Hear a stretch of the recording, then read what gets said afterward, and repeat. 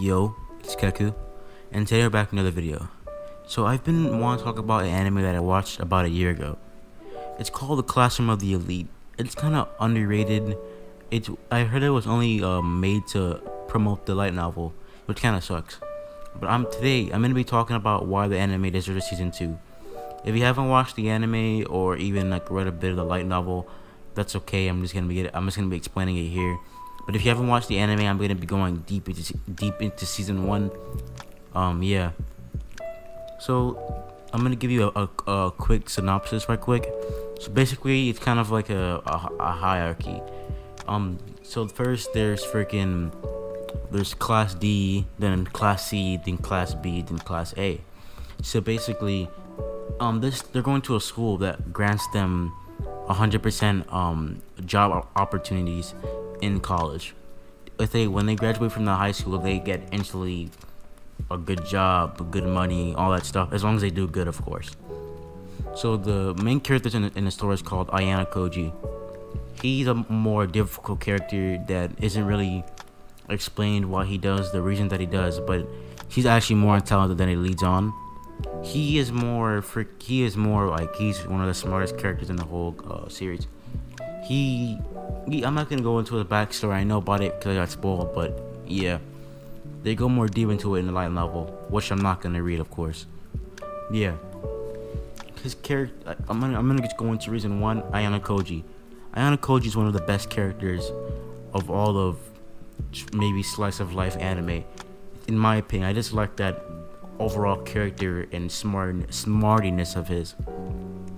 He is just so amazing. He doesn't care about anything. Even in both English dub and sub, his voice is just either boring or just sounds sad.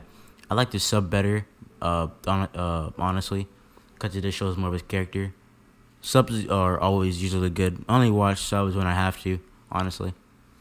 But yeah, Ayana Koji he's a mystery. He doesn't explain why he does stuff. He does the stuff for no reason. His character needs to be more developed if it's a season 2. I've been hearing rumors going around that it comes on around September, which I think is false. I just hate when anime channels always make they're always just short videos saying, oh, and a specific anime is getting a season 2 date whenever. I just hate when anime channels do that, because one, it just gets our hopes up for nothing, which is bullshit, honestly. It just makes no sense. What's the point of lying to us? And 2, they just want it for views. They want to exploit the fan base of the anime, which kind of sucks. I'm not saying that all anime channels do this, of course, just certain ones that I'm not gonna say. But sometimes they are right, and it just happened. Maybe they did. I'm not gonna blame them entirely for it, because maybe false rumors get spread around like that. But still, if you don't know if your information is factual, then don't publish it out there. Anyways, on to my next reason. So, for the second reason I want Classroom to Elite to come back is the light novel is popular, and I don't want to read it, of course. I don't really read light novels. I know it's kind of hypocritical that I'm saying this. I'm writing my own light novel. I said that in my last video, I'm pretty sure. Not my last video, but before that. Yeah, I'm writing my own light novel that I'm not going to speak about here because it's irrelevant. But yeah, the light novel is really popular. I've heard it's more popular in Japan than Eastern. I can see why. It's a great light novel. I've seen some reviews on it. I haven't read it myself though. I don't plan on to, honestly. But yeah, it's a very popular light novel in Japan. I really don't understand why it got boycotted in the first place. So I'm guessing people were saying that it wasn't exactly like the light novel and the anime weren't the same, which is kind of stupid to me. They kind of just changed up the dynamic between Ayana Koji and Horikita. And Horikita is a tsundere in the anime, which is good. I don't understand why people just say, oh, they should have been more lovey-dovey. It's the first season, for God's sakes. They're not supposed to be lovey-dovey right there. She's a tsundere. She's a loner. That's great. That's more, I like that more about Horikita in the anime than the light novel. I haven't read the light novel, but they were saying that she was more nicer in the light novel, which makes no damn sense. She should just be the way she is in the anime. That would be so boring to watch. the dynamic between them two would not even correlate like that. But yeah, it's so stupid how they boycott the anime just for having one single difference off.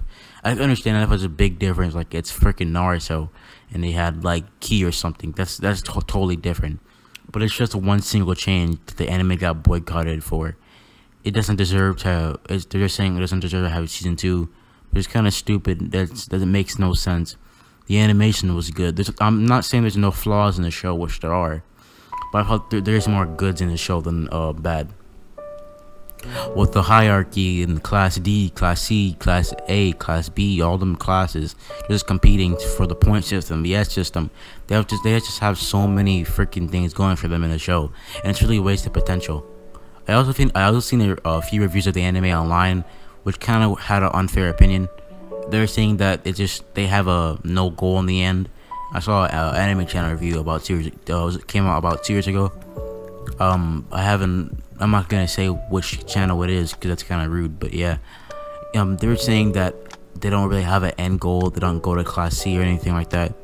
But it's the first season, for God's sake. It's not supposed to have anything crucial in it at first, because it's the first season. They're not gonna do anything.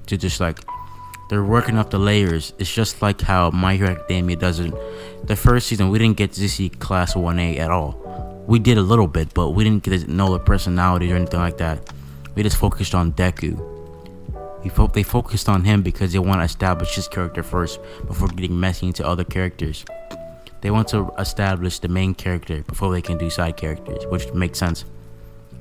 But yeah, the anime is really underrated. I kind of got my hopes up the other day when I was looking at Crunchyroll and seeing that a Classroom of the Elite clip was posted.